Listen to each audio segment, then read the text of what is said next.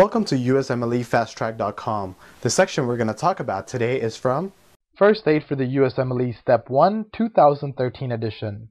Page 580, Rapid Review. What is Krukenberg tumor? Krukenberg tumor refers to a malignancy in the ovary that metastasizes from a primary site, classically from the GI tract, although it can also occur in other tissues such as the breast. What types of cells are characteristic in Krukenberg tumor? The characteristic cells seen in Krukenberg tumor are the mucin-secreting signet ring cells that occur in the tissue of the ovaries. Name the most common benign bilateral ovarian tumor. The most common benign bilateral ovarian tumor is serous cystadenoma. Name the most common malignant ovarian tumor. The most common malignant ovarian tumor is serous cystadenocarcinoma of the ovaries. What are the two most common causes of acute pancreatitis?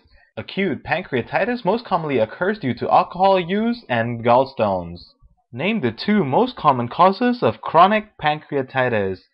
The two most common causes of chronic pancreatitis is due to alcohol use in adults and due to cystic fibrosis in kids. For more information on this topic, click on the link in the description section below. For a full USMLE Step 1 review, be sure to check us out at USMLEFasttrack.com, where we help you review the entire first aid for the USMLE Step 1 with high quality videos and hundreds of detailed pictures for a better understanding of the material. So to learn from the best USMLE review book, be sure to check us out at USMLEFasttrack.com.